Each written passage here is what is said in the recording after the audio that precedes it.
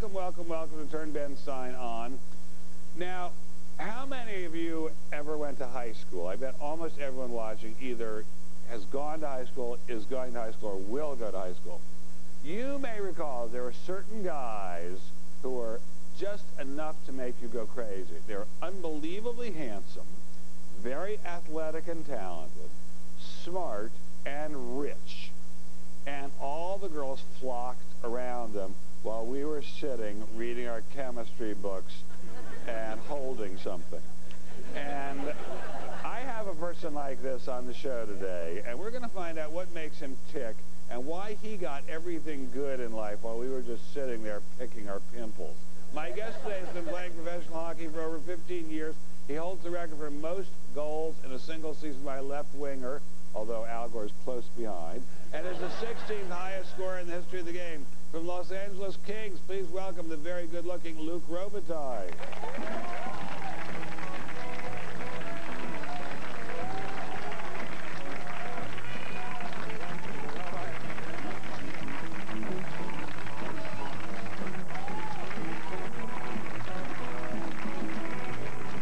Luc, how are you? How was your weekend? Really good, really good. I say that no matter what day of the week it is. That's just a saying.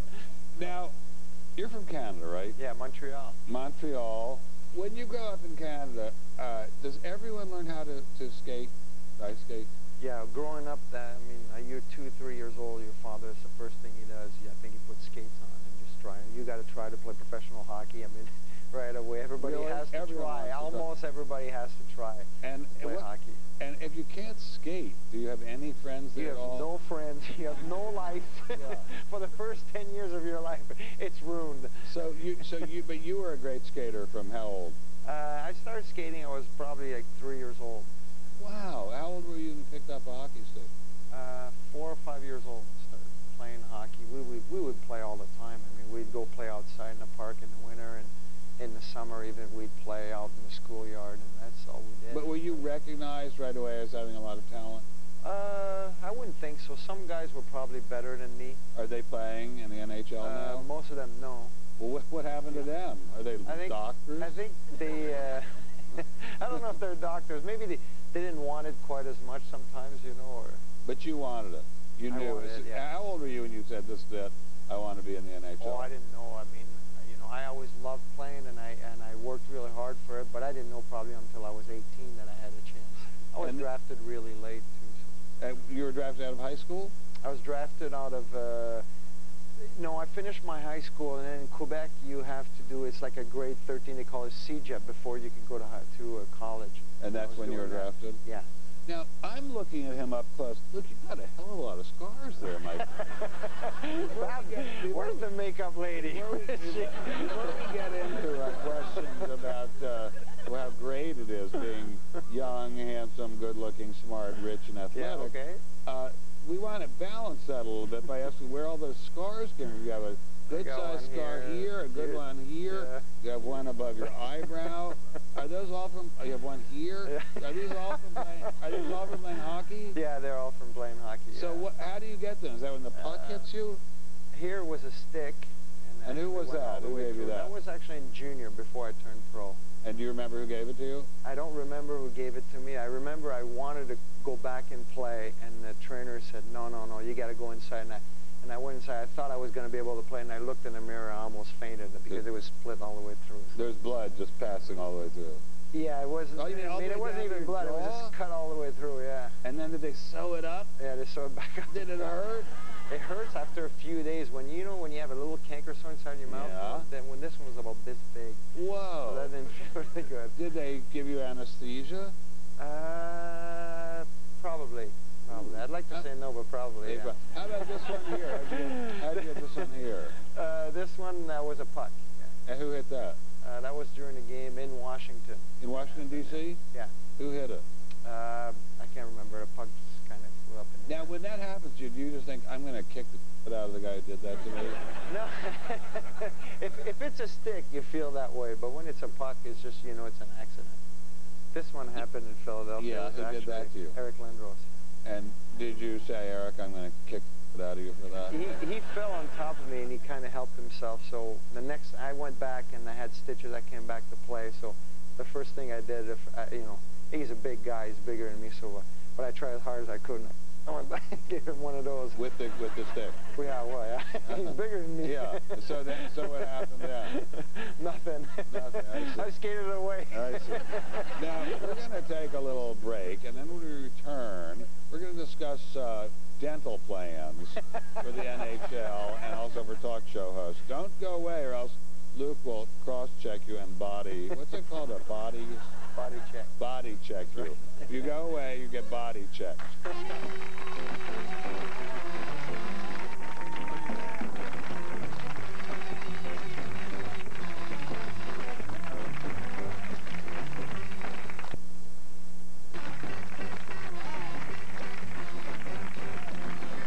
Welcome back to second period of Turn Ben Stein On. I'm about to face off with L.A. King, Luc Robitaille.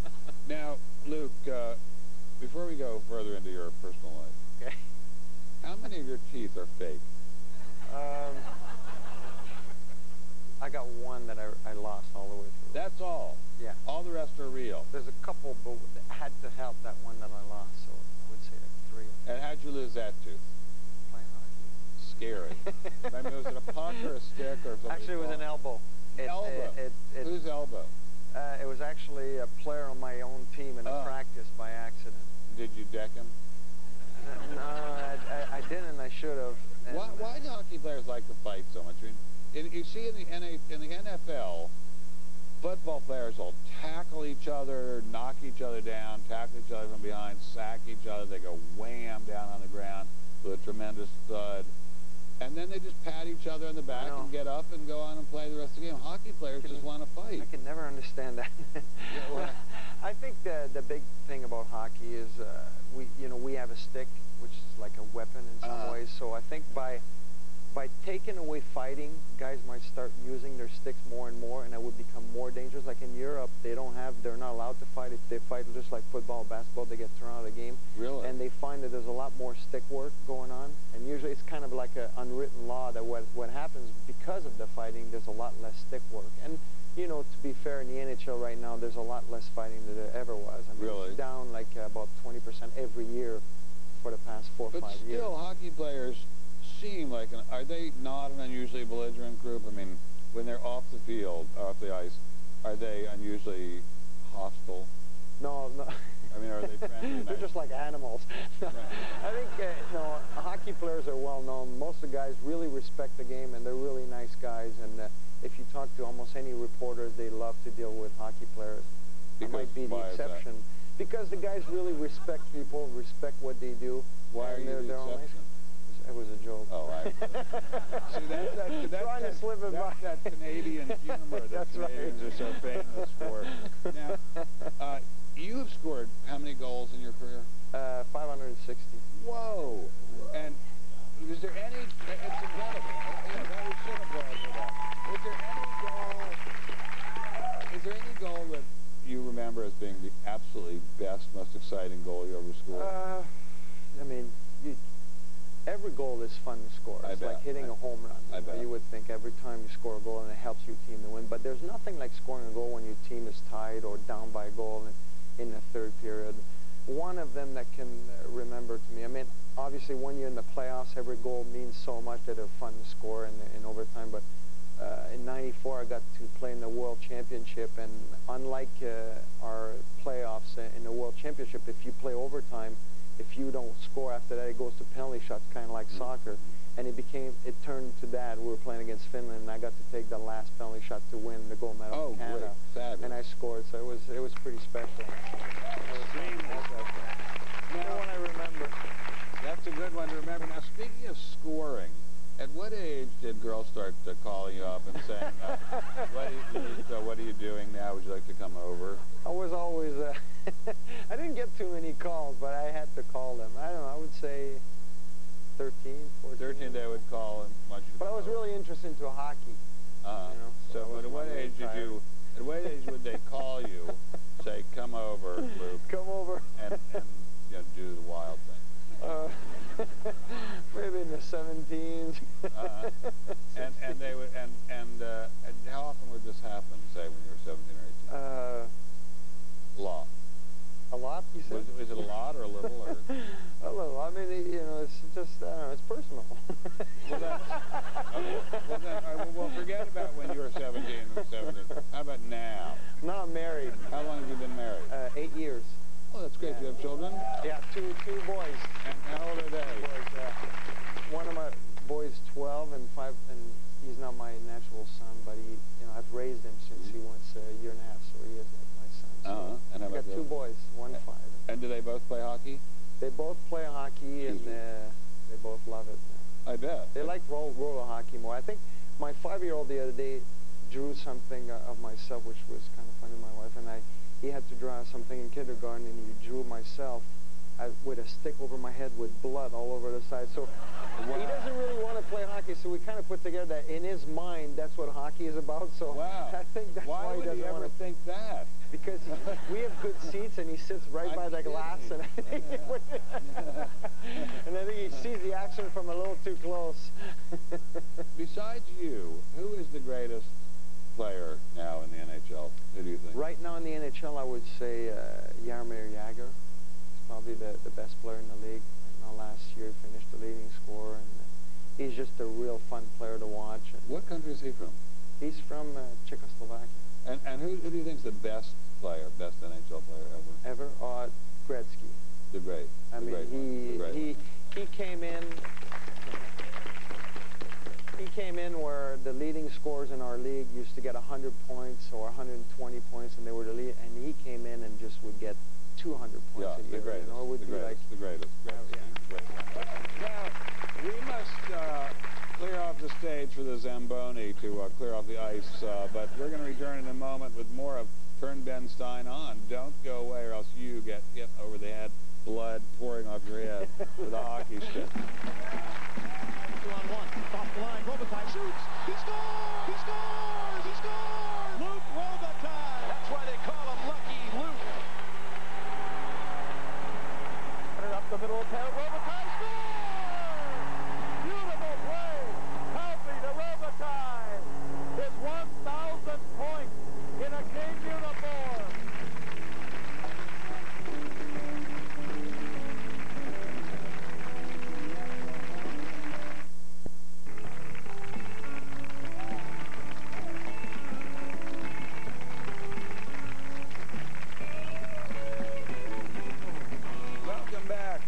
Welcome back to the very easy to pronounce Turn Ben Stein On. I'm here with the slightly difficult to pronounce Luc Robitaille, or how do we say it in French? Luc Robitaille. Luc Robitaille. Well, that's pretty good. He said it right. Now, speaking also of things that are not quite as funny, a fellow named McSorley, one of your colleagues, Marty McSorley, was convicted of assault for a kind of nasty hitting somebody on the head with a stick when the guy wasn't even really, didn't need to be hit at all, convicted of assault. What do you think about that? Is that going to change the game?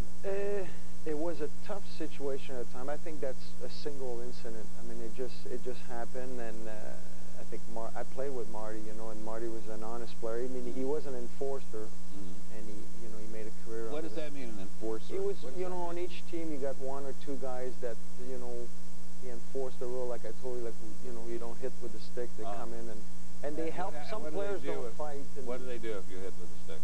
They hit you with the stick? No, they'll usually just fight. And Marty's been a player that, fought throughout his whole career and played real fair. I think at that moment he just lost control of his stick, and he paid dearly for it. He made a mistake, and it's been really tough. But I certainly think it was a single incident. Now, have you ever had a fight with somebody and during the game and just beaten the crap out of him, and then suddenly thought, wait a minute, this guy's my good friend. What am I doing here? Not personally. I've never had really. I don't have that many fights, but most of the guys that fight, like we have 2, 3 guys on each team, they actually know each other off the ice. They're actually sometimes even friends. And they fight with each other. And they'll fight each other because they know that's their job.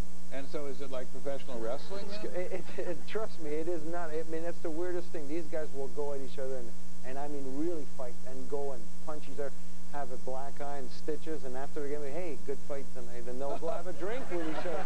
I mean, it's the weirdest thing. None of us can understand it, but it does happen. Do you have any superstitions, like wearing same socks, not changing them if you're on a winning streak? I try not to get caught up in superstition, because then in your mind, you get caught into that. But like if I start wearing a hat and we'll start winning before the game, I like to wear a hat. I'll keep wearing that hat. That's why I wear these shoes. Little things. That's it. They're lucky. Good for you. When you were growing up, what was your favorite team? Montreal Canadiens, because I grew up in Montreal. Yeah. Then Edmonton. I really liked Edmonton. Gretzky was there. And do you feel bad when you're playing against the Canadiens? Do you think, oh gosh, I'm playing against? Oh no, not at all. Really want to beat the crap out of them. You do, really? Every time. You do. It's all about pride. Now, because of pride. What did you say? What kind of pride? Well, it's about pride. You know, it's your hometown. You come back, and they didn't pick me when I got drafted. So you're like, hey, I want to show them every time.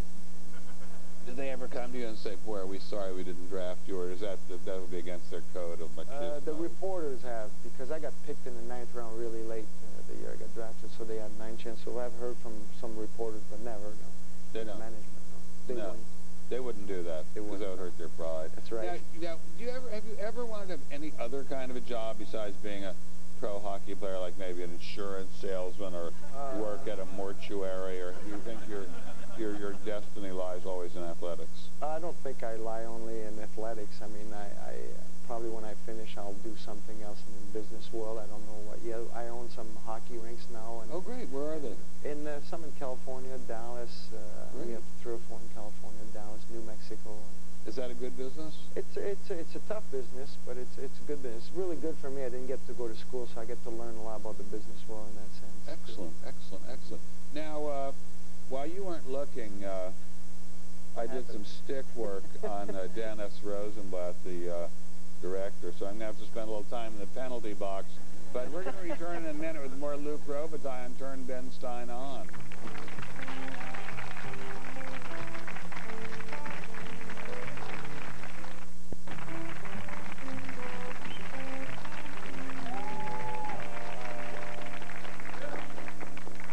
I'm back, Ben Stein. I'm back with the only person well, one of the only people I've ever met who's actually served time for hooking. L.A. Kings left wing Luc Robitaille. Now, why are there so few non-white players in the NHL, say, compared to the NBA? Is it because hockey is traditionally a Canadian sport? And there's I think traditionally it was a lot of players coming from Canada, but I think there's a lot more players now coming from different kind of background, and there's a lot more players coming now from the United States, and you see a lot more black players, you see a lot more players from different countries, and I think more and more you're going to see kids are playing. Like I'm really involved with amateur hockey, so I see a lot of kids coming from different backgrounds. So in the future there'll be a lot more. I think in the past there was a lot of players from Canada. Are there any Chinese players? There was one guy this year from Japan, I'm sorry, that tried in Nashville. He didn't make the team, but there'll be some. There will be some, no doubt about it. Now, what is the largest number of minutes you've ever spent in a penalty box during a game? For myself, it was 10 minutes because I yelled at the referee. What did you say to him? Did you say you're a bad, bad man? When you I didn't do that. It wasn't me. When you yell at a referee, what do you say?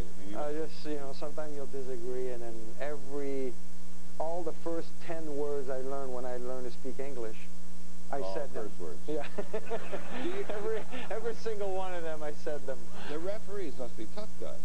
They're tough. I mean, yeah. Are they former hockey players? Some of them are former hockey players. So they don't put up with any lip from you. They don't put up. They're not scared. They shouldn't. No, they can't, because there's always like conversation going back and forth. These guys know what we're about.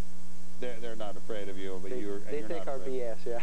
But now, to go back to the very beginning of the show, when you wake up in the morning, do you get up, look at yourself in the mirror, run your hands through your lank brown hair, and say, holy smoke, I'm Luc Robitaille. I am Luc Robitaille. I love my life. Or do you just think, wait a minute, I'm still tired, I want to go back to bed? I mean, what do you think when you get up in the morning? Some mornings after a game, I'll get out, my back hurts. But almost every day I get up and I'm living my dream. So I feel I'm one of the luckiest guy alive. I mean, I really am. I was a kid, and it was so far away from me to play in the NHL that it wasn't almost even a dream. And so every day I thank my lucky star that, you know, I get to do my dream, you know, to really do what I aim You're a lucky for. guy. That's right. That's what we like to have on the show. We want to have people around us who are lucky. It's been wonderful having you on the show. Thank you very much.